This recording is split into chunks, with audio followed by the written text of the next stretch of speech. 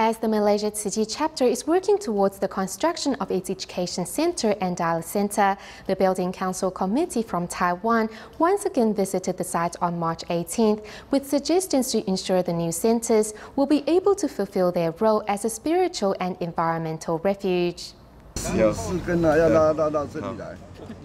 Construction of the Tzu Chi Education Center and Dialysis Center here in Malaysia started in 2012, with members of the Tzu Chi Construction Committee periodically traveling from Taiwan to oversee and guide the construction process.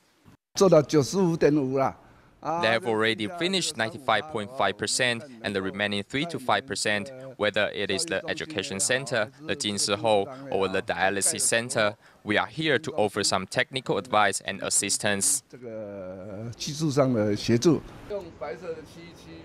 Tzu Chi Malaysia chapter was founded in 1993, and in the following 2 decades has worked to accurately reflect Master Cheng Yen's teachings in practice. So too with the building of the Education Center and Dialysis Center, in which the suggestions of the Taiwan Tzu Chi Building Committee were invaluable for local architects and construction crews. This medical center has lots of regulations that need to be followed. With their experience and advice, we were able to make some improvements.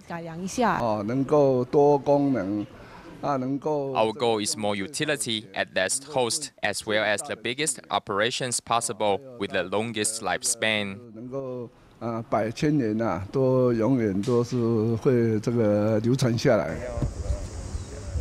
As centers for spiritual fulfillment and social work, all Tzu Chi buildings must reflect the qualities of safety, sturdiness, and eco-friendliness.